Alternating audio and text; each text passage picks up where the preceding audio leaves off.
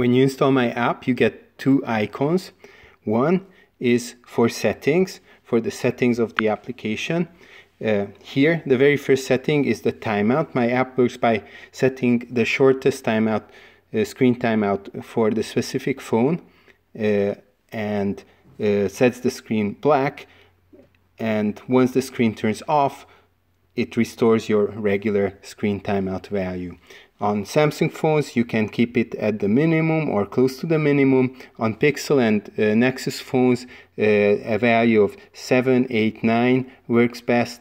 On LG phones, they'll tell me you have to set 15 minutes or a little longer for this to work. So being a Samsung phone, I'm going to just set around 1 second timeout, and you can test it right here by pressing the power on screen button and test, and you see the screen turns off, and if you have an always on display, it will show you right there.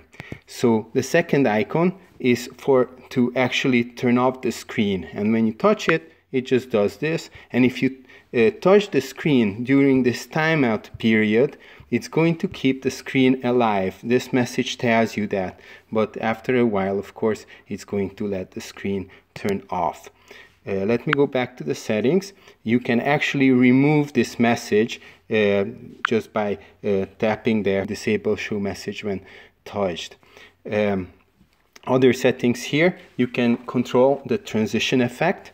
You can have fade out, cover, or just the cut or no effect at all. You can enable the showing of the current time. This is useful especially on phones without always on display and phones which need a long timeout period.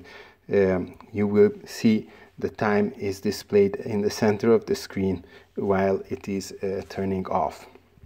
So you can change the icon to an alternative icon. Let me do that. You see, that's the alternative, just the power button, and you have to acknowledge this, you have to confirm this.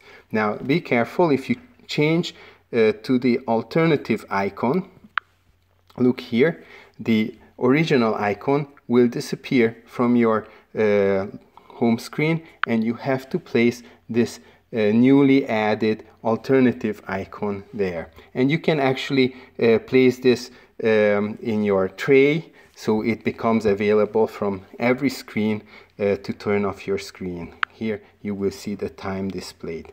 If you want to cancel or interrupt the turn off process, you can press the home key. On phones without a physical home key, you can swipe up from the bottom of the screen to actually access the on-screen home button, and that way cancel or interrupt the shutdown process.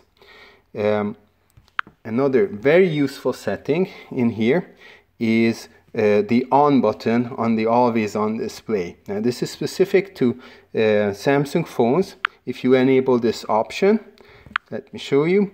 If you turn off the screen, it's going to show this extra button, this power button on the screen of the Samsung phone, which you can double tap to turn on the screen. Other places where you can put this screen off button, of course, you can put it in your Bubble Cloud widget.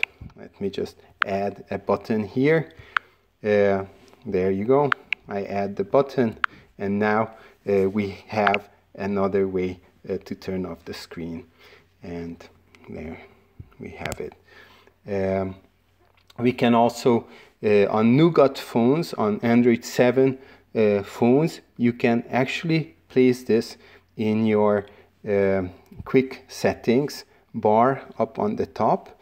Let me edit my bar, and you see screen off is one of the tiles that can be added right here in my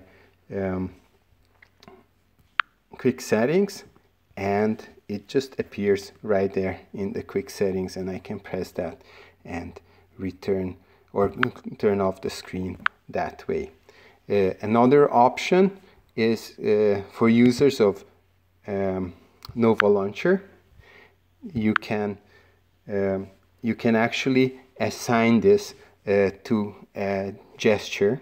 Going into settings, you can control gestures.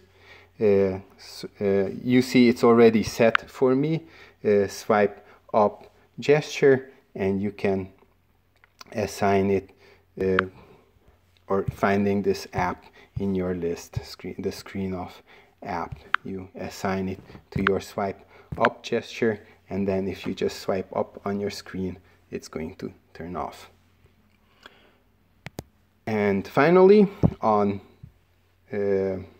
Edge phones like the S7 or X6 Edge, you can actually add it to your panel also, Edge panel.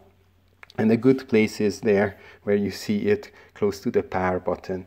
So instead of, yeah, it's up here right away. So instead of pressing the power button, I can just, if it's not so easily available, I can just swipe for this Edge panel and press the button right there. And you see the time is displayed, and the screen turns off, and I can use this one to turn it back on again. Now be careful, if again on Samsung phones there's this feature Smart Stay. If Smart Stay is enabled, be careful, because if it sees your eye, it's going to keep the screen on. It's explained here. So this interferes with this screen off method, because as long as it's going to see your eye, it's going to keep the screen on,